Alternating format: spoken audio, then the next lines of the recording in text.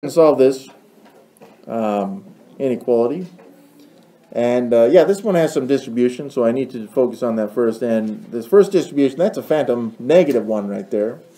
So I need to distribute that into the parentheses. So negative 1 groups of 7x would be negative 7x's. And negative 1 group of negative 6 would then make that positive 6. But there's also another distribution with this 4 over here, right? So 4 groups of 3x would be 12x's. And 4 groups of negative 4 would be negative 16. So the rest of this inequality, nothing changes with distribution. Or it shouldn't. So now that we have this, then we would look for combining any like terms, which there are some, negative 16 and negative 2, which is negative 18. So now that's fully simplified as far as we can with distribution and combining like terms.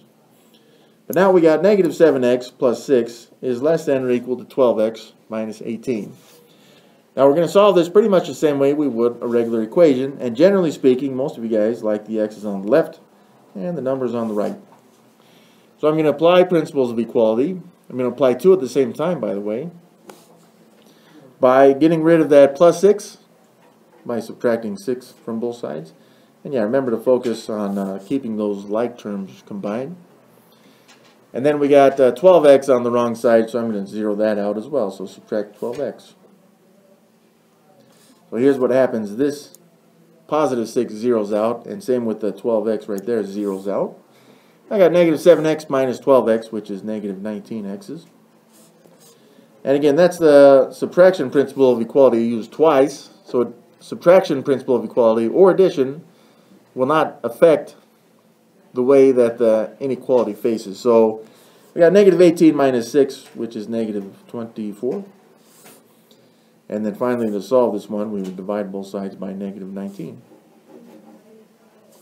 So then x, and yeah, because that's a negative, then we just divided both sides by, right, with the negative 19. That's going to flip this inequality. So now it's x is greater than or equal to, I'm going to write this as just 24/19.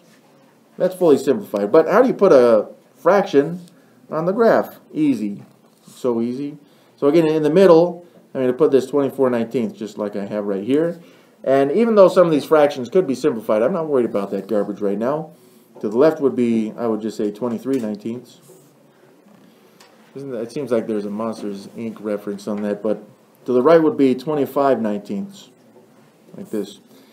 So at 24/19, was it 23/19? Okay, that's a closed circle because it includes 24/19 as a solution, and this one eats the x, so the line goes to the right. Done.